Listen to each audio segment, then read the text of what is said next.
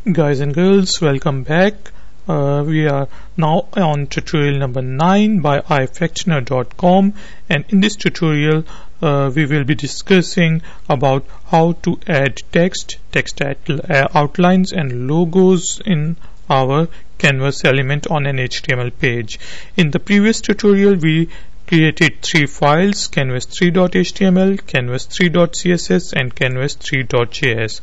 Right now the output of our file is like this. We have got a yellow canvas with grey border on a white page. Now what we would like to do is to go to our canvas3.js file and add some text to our canvas.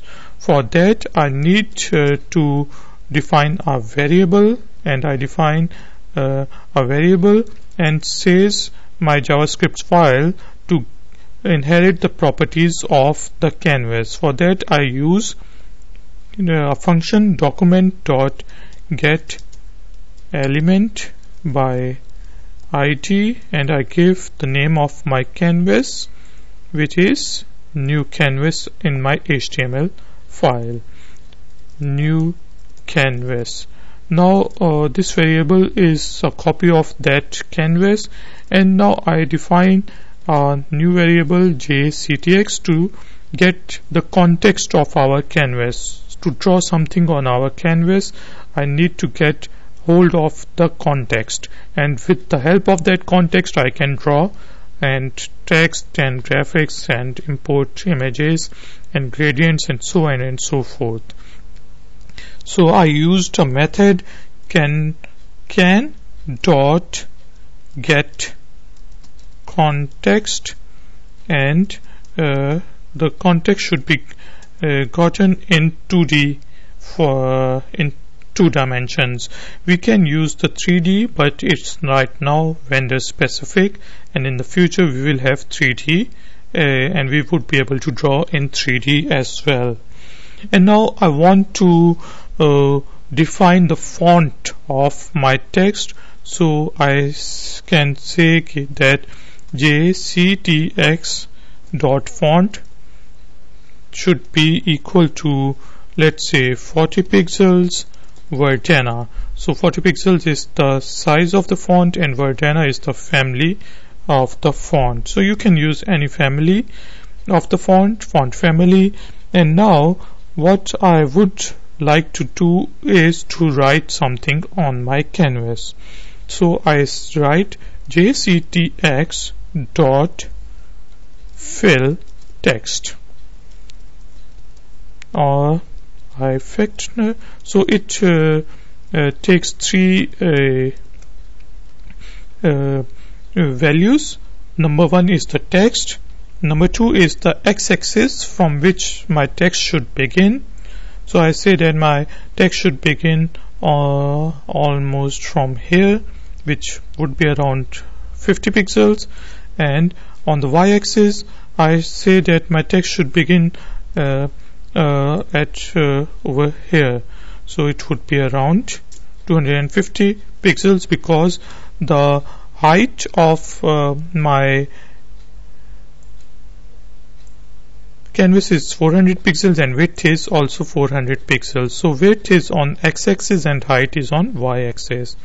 And I just save my canvas3.js file and I end it with a semicolon, save it, and I refresh my file there, and I see that I have got a text in black with ifactioner.com.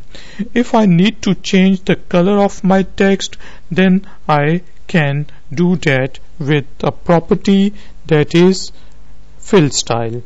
So I write jctx.fillStyle equals to, and what should be the color of my font? It should be, I say, blue, and you can give hex values if you would like to do, but I just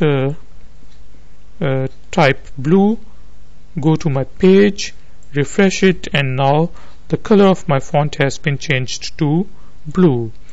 In the same manner I can use the stroke text method to define the outline of my text.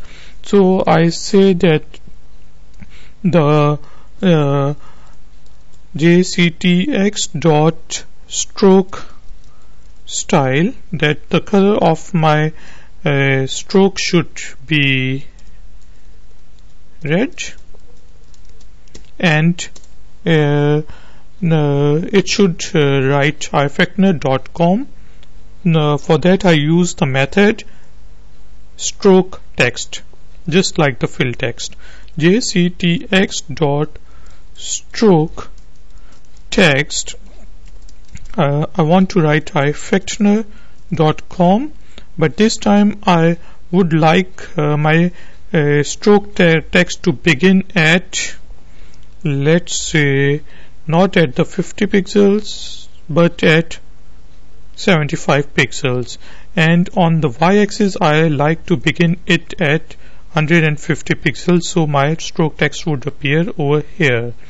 So I say that you should begin at 75 pixels, so it should be more towards the right, and 150 pixels, so it should be on the y-axis, it should be over here.